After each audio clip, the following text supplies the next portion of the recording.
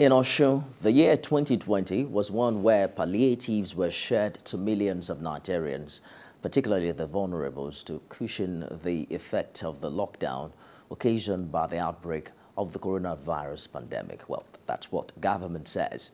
It was a period the economy of both the government and the governed was paralyzed.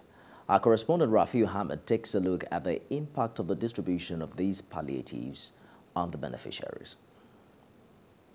The idea of palliatives came about in April 2020, following lockdown imposed on people by both federal and state governments to prevent further spread of the coronavirus pandemic.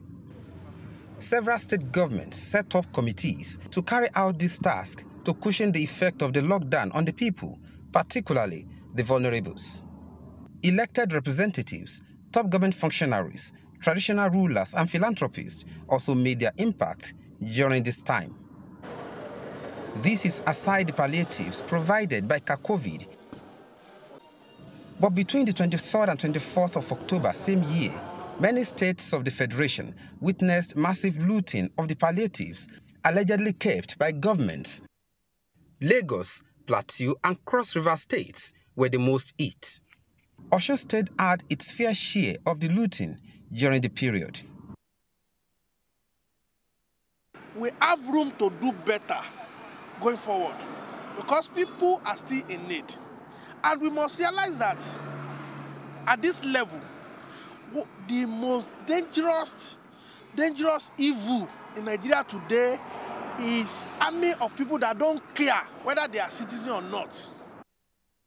Unfortunately, the hoodlums also destroyed and looted personal property of some people, the national silo in Ilesha, and one of the biggest privately owned farms in Nigeria, located in Osogbo, among others. And everything, the finished product is over 100 and something million, so that is so far we can quantify. But until we start running the machine and see what and what, whether we need to wait until we import some of the spare parts, I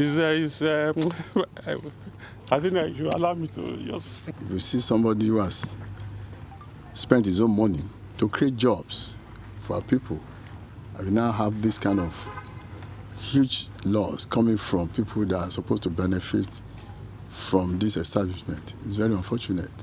Though some of the perpetrators were arrested, but were later released. Some of the looted items were also recovered and returned to the owners.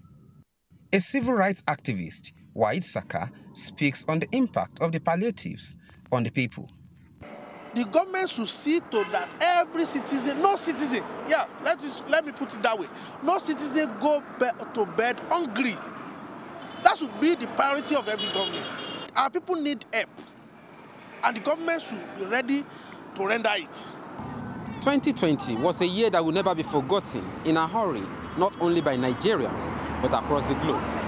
It's, however, noteworthy that it was the year the vulnerables received numerous food items and cash gifts, not only from government and wealthy individuals, but also from average Nigerians to show that they care for them. Rafiu Ahmed, TVC News, Osogbo.